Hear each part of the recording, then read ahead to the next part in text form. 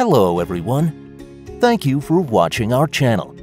We have already covered the amazing creatures that lived before the dinosaurs and the creatures that lived after their extinction. Today, we are finally going to talk about dinosaurs and the strangest and most amazing dinosaurs of all.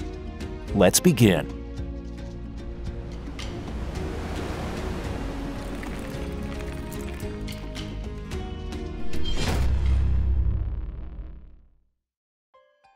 Epidexipteryx.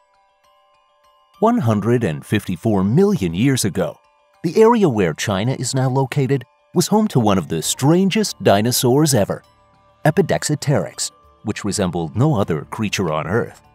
The creature was the size of a pigeon, and everything about it was unusual, from the length of its forelimbs to the shape of its teeth. The forests where Epidexipteryx lived at the time was home to many dangerous carnivorous dinosaurs, and their small size made them vulnerable to attack. Fortunately, Epidexipteryx had a very useful ability. They could climb trees. This was a crucial factor in their survival. All the knowledge we have about Epidexipteryx comes from an amazing fossil that was first discovered in 2008. Fingers that could grasp branches and long, well-developed forelimbs suggested that they may have been dinosaurs very well adapted to life in trees. The strangely long, elongated third finger was another feature unique to Epidexipteryx. These fingers and protruding front teeth were the perfect tools for preying on insects on trees. One of Epidexipteryx's favorite prey was the larvae of longicorn beetles, and since they hide in the wood, the long middle finger served them well. On occasion, however, they had to fight among themselves over these tasty preys.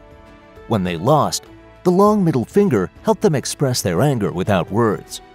Researchers believe that the long tail feathers of Epidexipteryx may simply have been for display, to attract attention, or to intimidate. They were the first organisms in history to prove the existence of ornamental feathers. The name Epidexipteryx actually means ornamental feathers. They are the most bird-like of all the other dinosaurs.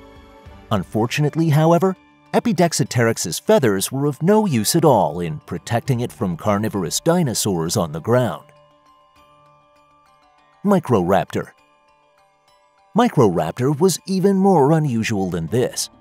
Microraptor was also able to climb trees and lived by preying on a variety of small animals, such as this flying lizard. Microraptor fossils were found in very good condition, which allowed us to elucidate its body structure in great detail. With well-developed claws and a body length of less than 1 meter, Microraptor was truly born to live and hunt amidst trees. However, the flying lizard had certain characteristics. They could fly. This would seem to have guaranteed their survival, but this was not the case. Microraptors also had the ability to fly.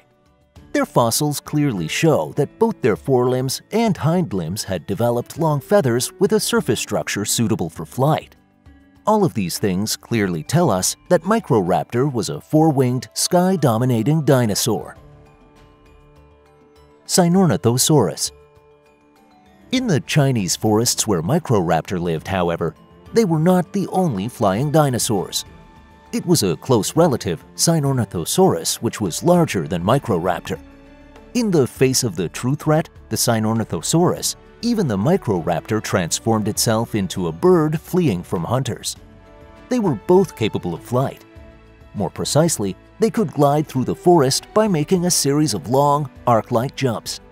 Microraptors, who also had longer tertial feathers on their limbs, were able to fly far more smoothly through the air. But if they could not gain altitude, they had to descend to land. These long wings became a weakness, not a weapon on land. Microraptor could barely walk, let alone run. But Sinornithosaurus had no such problem, so on land, the tables were turned. The Microraptor, however, was as good as saved once it escaped to a tree. But that doesn't mean that Sinornithosaurus were always unable to find food. Because it had a special ability that no other dinosaur had, a terrible secret. As a matter of fact, Sinornithosaurus was a poisonous dinosaur. It is hard to believe, but poisonous dinosaurs once inhabited this planet.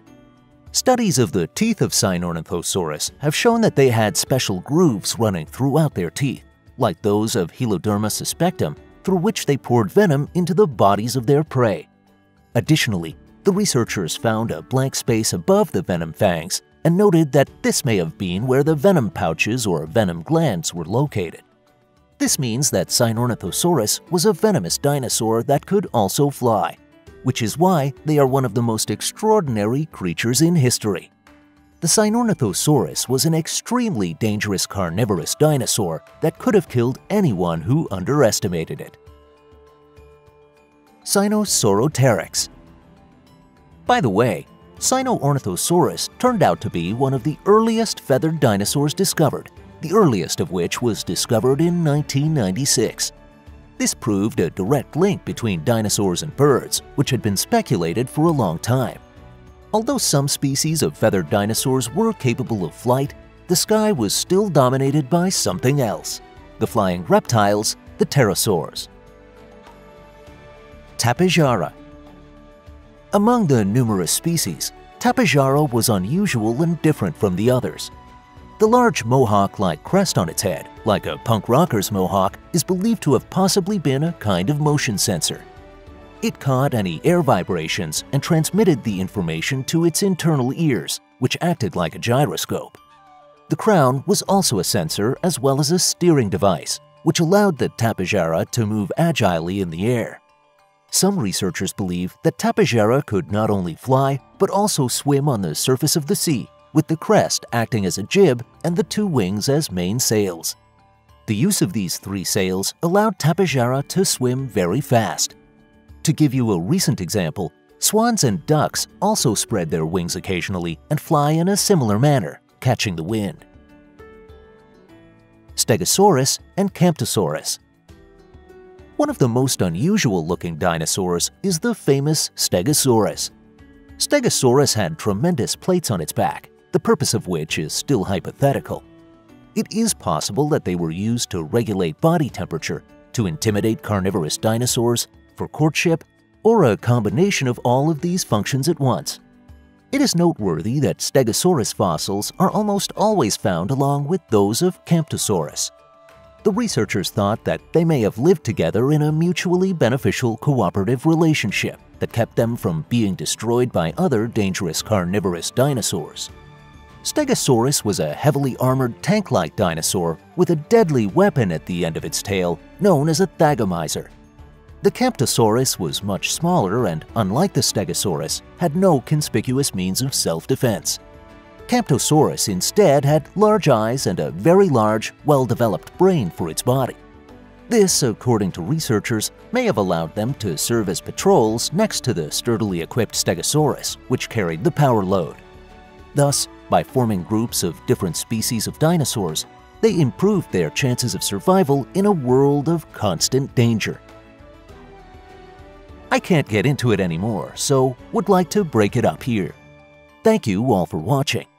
If you are wondering who is the enemy that this dinosaur duo had to defend themselves against, please be sure to watch next. We promise to bring it to you as soon as possible. That's all for today. Please be a good boy and girl to wait for me. Farewell.